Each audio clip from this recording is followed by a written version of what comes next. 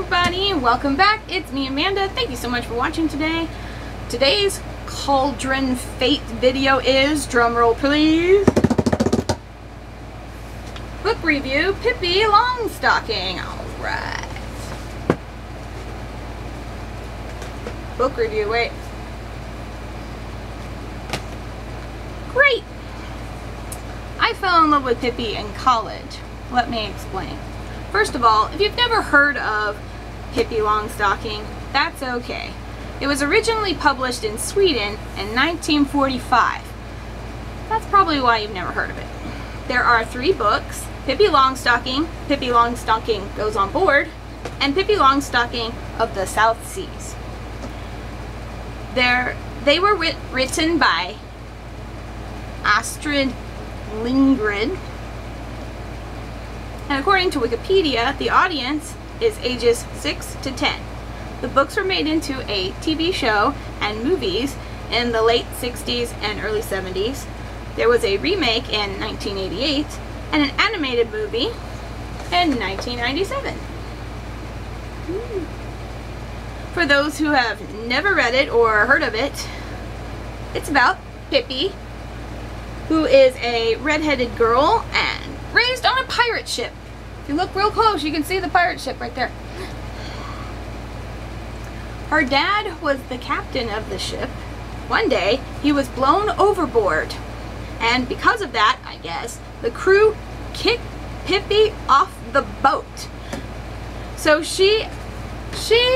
her horse, and her monkey, Mr. Nielsen, pack up her suitcase full of gold coins, and they go to her house. Here's her house right there, named Villa Villacola. The kids next door come over to meet her, and adventures ensue. The whole plot is simply contrasting Pippi's unorthodox ways next to polite society. She has no manners, no education, and she has a very sloppy appearance with mismatched stockings, oversized shoes, and pigtails that stick straight out.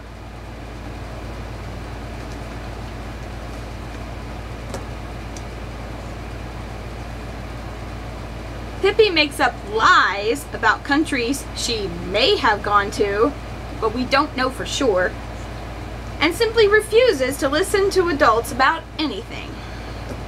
I first read Pippi when I was in 6th grade.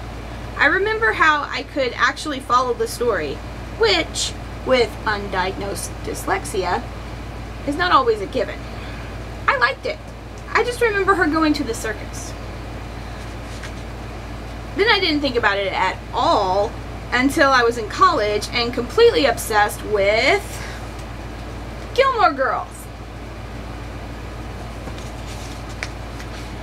And if you're a die-hard Gilmore Girl fan like me, you'll know that in season 5 there was an episode called We Got Us a Pippi Virgin. In it, Lorelai, Rory, Dean, and Luke all go to the black and white and red movie theater, and they were going to watch Cool Hand Luke, but a fire destroyed the first reel of the movie, so they chose to watch The Adventures of Pippi Longstocking. Come to find out, Pippi is one of Rory and Lorelai's favorite movies of all time. Dean confesses he's seen it at least 3 times with them. So they watch it. And it has the cutest theme song in the whole world. I decided I had to find this movie and learn the theme song, and I did. I went to Blockbuster Video because I'm old, and they actually had a copy of the 1969 Swedish movie dubbed in English, just like the one in Gilmore Girls. I could not believe it. And I was able to learn the theme song. Everybody sing it with me. Freckles on her nose, diddle diddle dee, a girl came riding into town one day, diddle diddle, she is quite a sight. It's Pippi Longstocking, ting ho ho ha hee ha ha. It's Pippi Longstocking, there's no one like her. My best friend at the time even made me a CD with the Pippi Longstocking theme in German. I think that was the only MP3 she could find. So I learned to sing it in German too. I'll link everything for you in the description so you can sing along. Ready? Let's go! Hey Pippi Longstocking to the Teletubbies. Hey Pippi Longstocking, Master Yay! Okay, so fast forward to this year, 2023, when I decided I was going to read all of my children's fiction that I own that I haven't read yet, and one of them happened to be Pippi Goes on Board. Side note, by the way, most terrifying cover pick ever. I mean, really, just the stuff of nightmares. But it's a sequel, so I checked out the first Pippi Longstocking from the library and read it first. I read it, then I read Goes on Board. And this is what I wrote about Pippi in my journal on March the 29th, 2023.